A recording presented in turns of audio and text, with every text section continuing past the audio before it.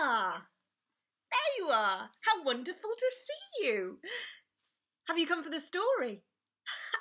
Fabulous. Well, this isn't just any old story, some often repeated fairy tale that everyone knows. This is your story. Your imagination and ideas are going to shape this story. It is going to be so exciting. So, did you bring the pen and the paper that I asked you to bring on the invite? You did? Let's see them. Give them a wave. Wonderful. Now, the first thing I need you to do is write the numbers 1 to 15 down the side of your paper, leaving lots of room on the rest of the paper to be able to write other things down. Now, if you'd like a bit of time to do this, you can always press pause to this video and press play again when you're ready. You finished writing the numbers? Perfect. Now, this is your answer sheet. This is going to be very important. I'm going to ask you 15 questions, and you write your answer to those questions on your answer sheet.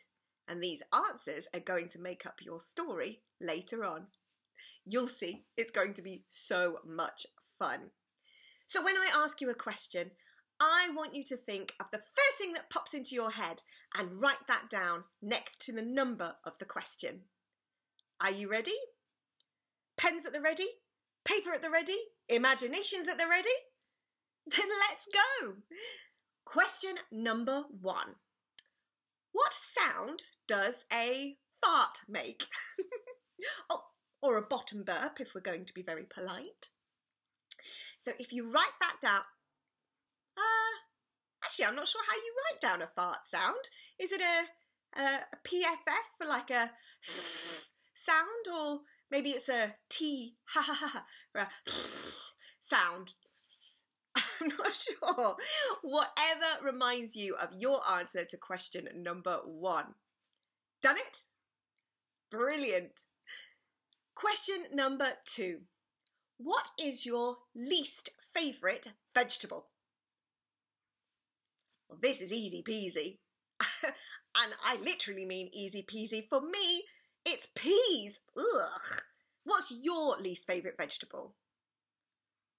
Yeah, that's fair enough. I can understand that. Okay, question number 3.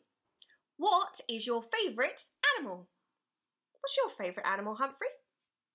Well, you are a badger dog, so maybe badgers? He's staying very quiet on the subject. What's your favourite animal?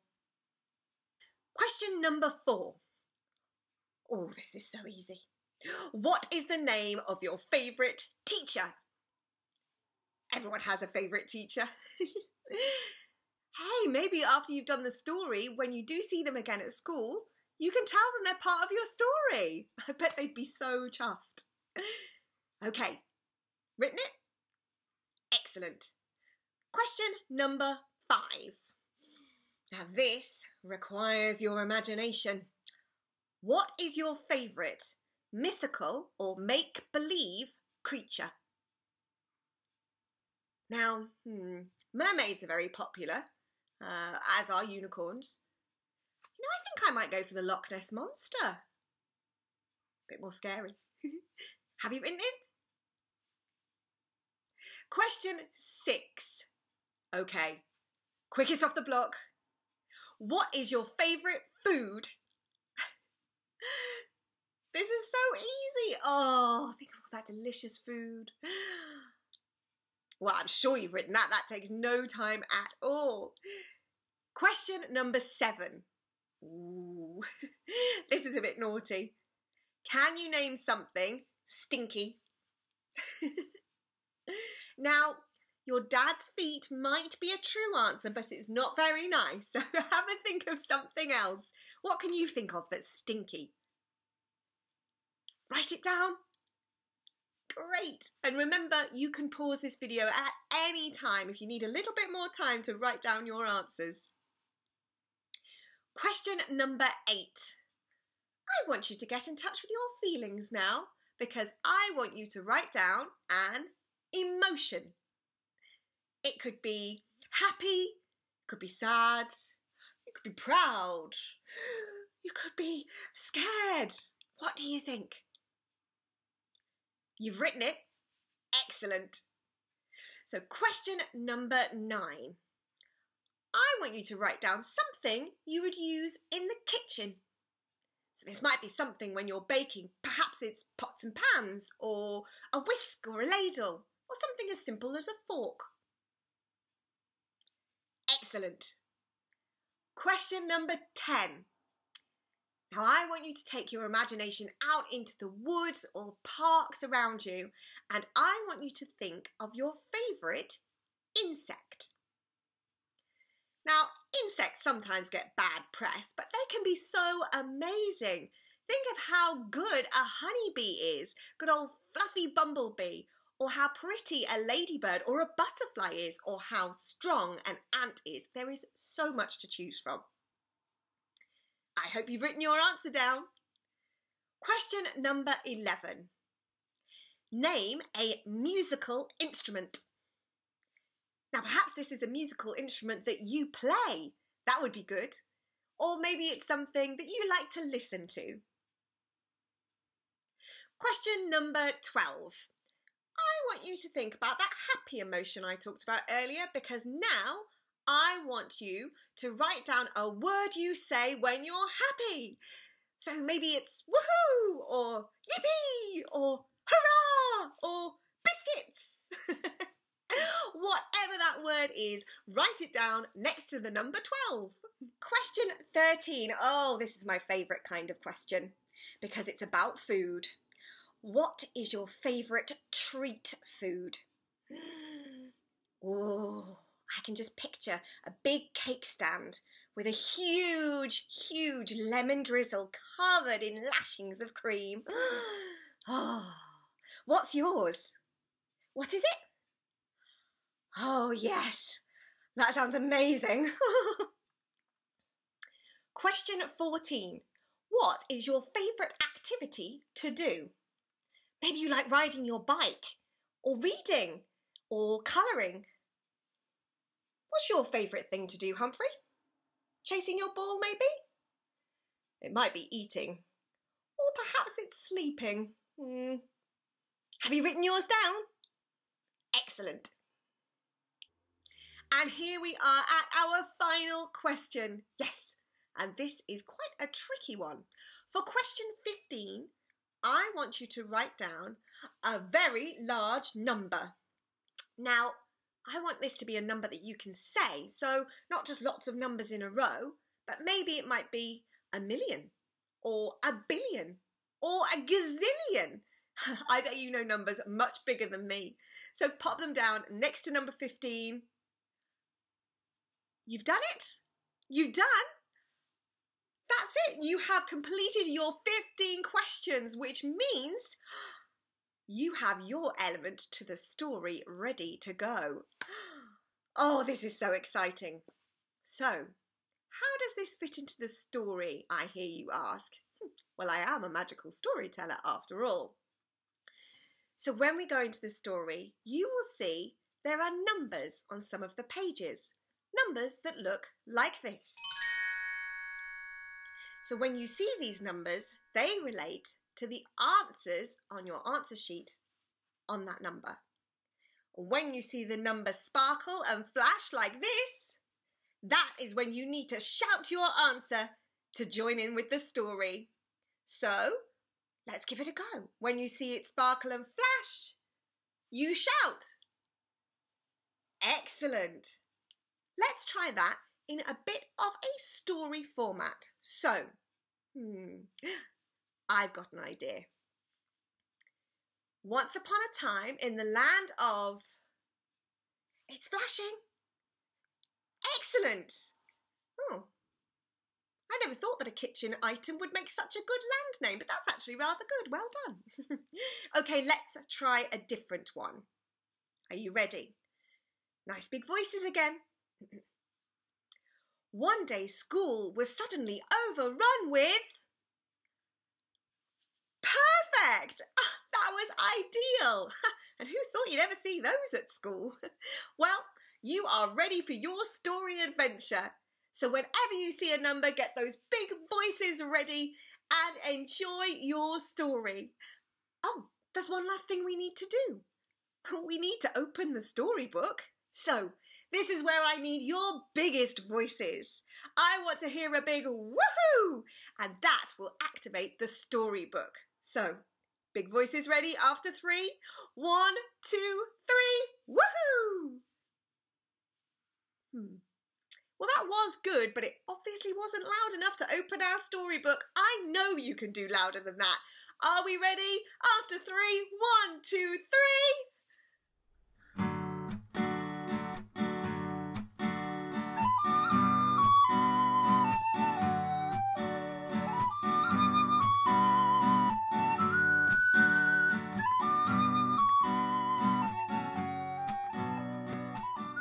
Once upon a time, there was an emperor.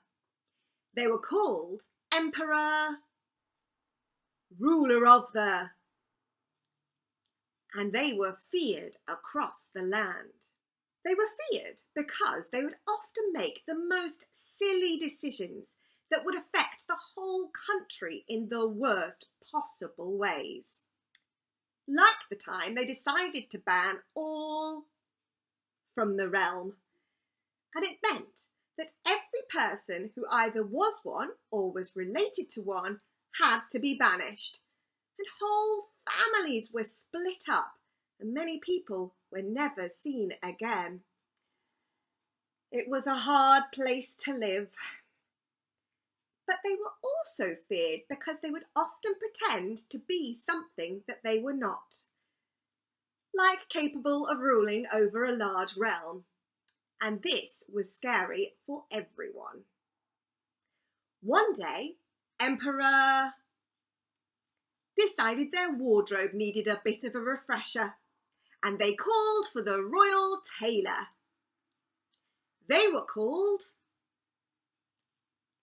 and had recently adopted and felt bad leaving it at home, so had brought it with them. My liege. Why have you brought a with you? This is... And I recently adopted... I don't care. Silence. I asked you here because I need new clothes. New clothes that represent how fantastic I am, how clever I am, how perfect I am, how everybody else is rubbish and I am the best. I'm not really sure if that is possible, my liege. Make it possible, because if it isn't, I shall take your recently adopted and throw it into a... And then after I have, I'll throw you into... Our poor tailor took their home in great misery. How were they supposed to be able to make clothes that represented how fantastic, clever and perfect Emperor was if Emperor wasn't any of these things? Oh, woe is me. I am undone. This is an impossible task. But suddenly they heard a voice. And it was the voice of their adopted pet, who was unexpectedly magical and also very wise. Yes, it is I. Little did you know when you adopted me that I would be so fantastically magical and wise. I didn't. What a surprise. It's very lucky you took me to see the Emperor so I could witness their cruelty and stupidity. Because now I will very happily assist you in taking them down. Sorry, what? I have been sent by an underground rebel group called the We are dedicated to bringing down Emperor. And we have chosen you to do it. The nation needs you, and I'm here to help you. That's why I'm a magic. I am but a tailor. A chosen tailor. And you are going to sew the Emperor new clothes out of, wait for it, air. Air?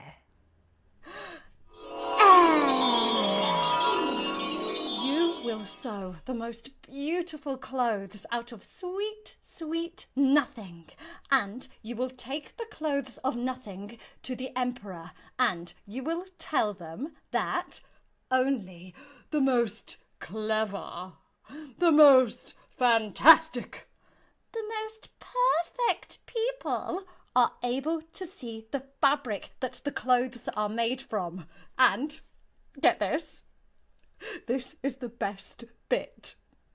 Emperor will believe you. But if I make the clothes from nothing, then there will be nothing there. And if Emperor puts them on, then they will be wearing nothing. So therefore Emperor will be... Shall we say it together? Okay. Naked! Oh my goodness. This is the most audacious idea I have ever heard. Let's sew.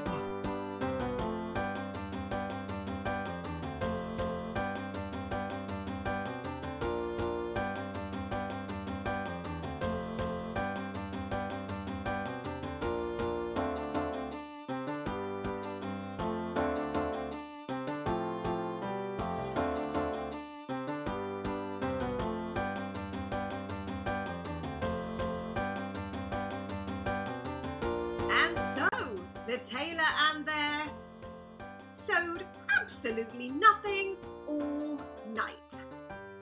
For it was a long night of what probably looked like miming to anyone peering through the window, just sewing thin air. What a sight! But by the morning they had finished sewing nothing, and it was time to go and see the Emperor. I hope you're here with good news. I hope you have the best clothes ever made for anyone ever. If you please, my liege, I have made you something so special, so rare, so precious, and yet I am nervous. For why are you nervous? For I have used a fabric that only the most clever, the most fantastic, and most perfect of people can see. What? Not even I could see it as I was sewing it, as I am not clever enough, not fantastic enough, and certainly not perfect enough to see it. I had to feel my way around it. But from what I could feel, I can tell you that I have made the most perfect set of clothes that anyone has ever seen. Or not seen, I should say. This must be a joke. You must be joking. This is a funny joke and I'm laughing. I promise it's not a joke. The fabric is so special and so magical. But yes, maybe I was foolish to try and bring it here. I shall take it away and think of something else. Just you wait 1 minute. Did you say magical? I did. I love magic. Look, I can make my thumb split into two. Watch.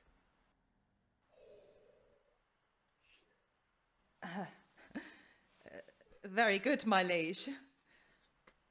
And you say only those that are clever enough and fantastic enough and perfect enough can see this fabric. Yes, indeed. Show me the clothes! Very well. But don't be sad if you can't see them. Why wouldn't I be able to see them? Well... Of course I will be able to see them.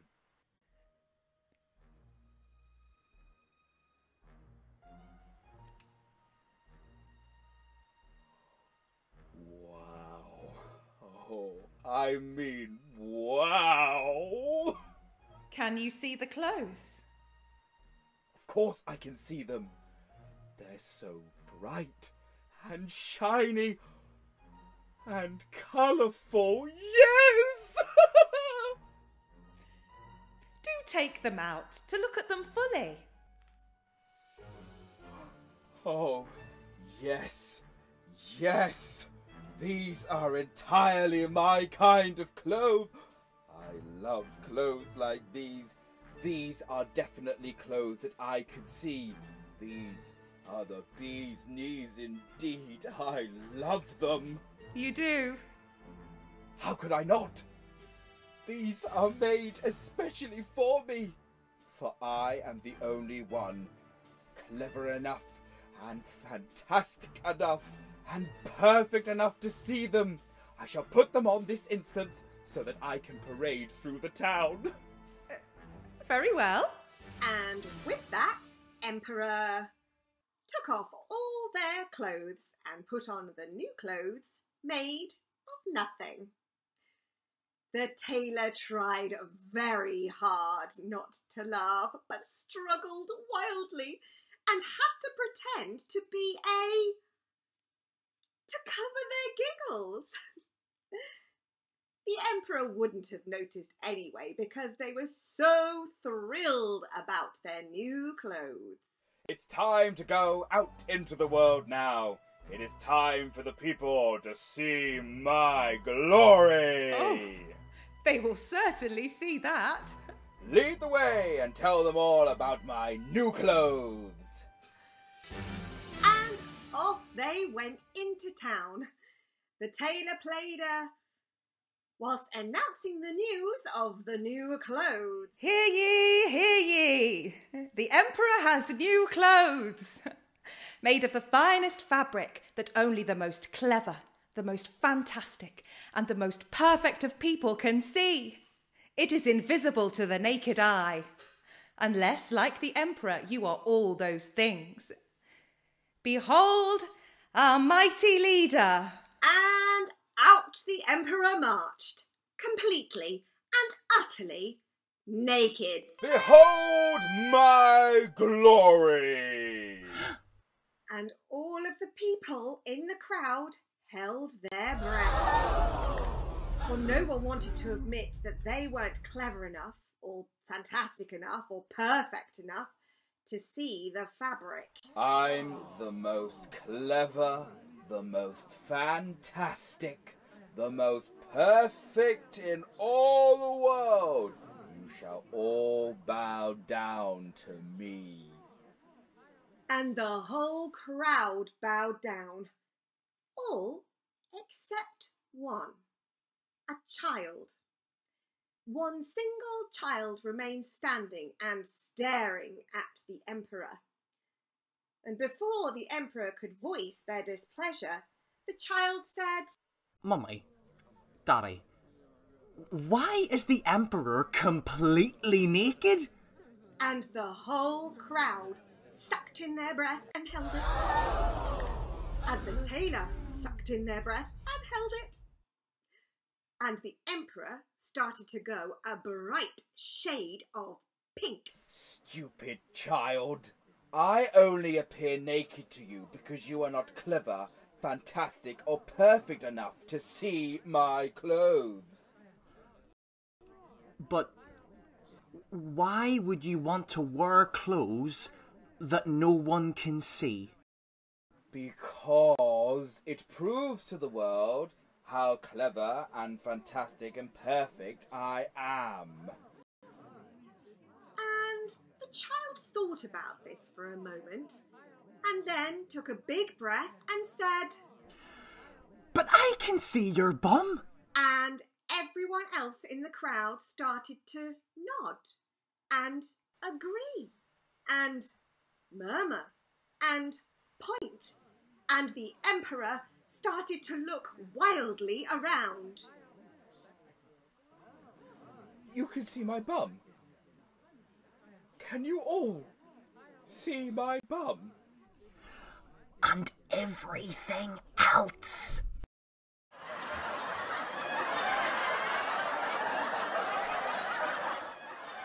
I'm naked to you. Of course you are. You have nothing on.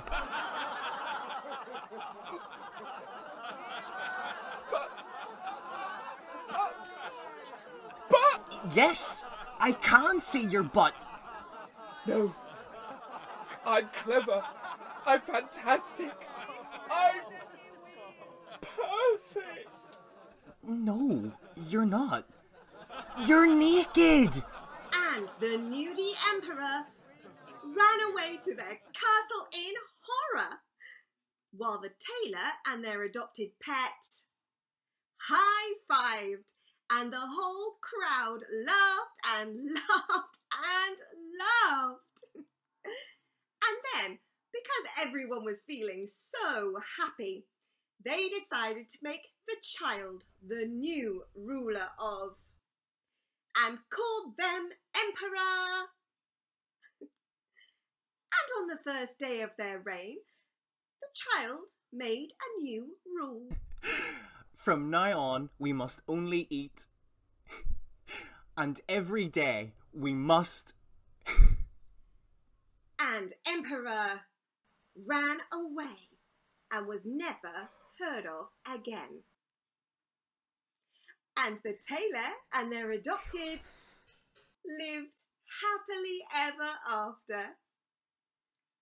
And Emperor ruled for years and never, ever pretended to be something that they were not. The end.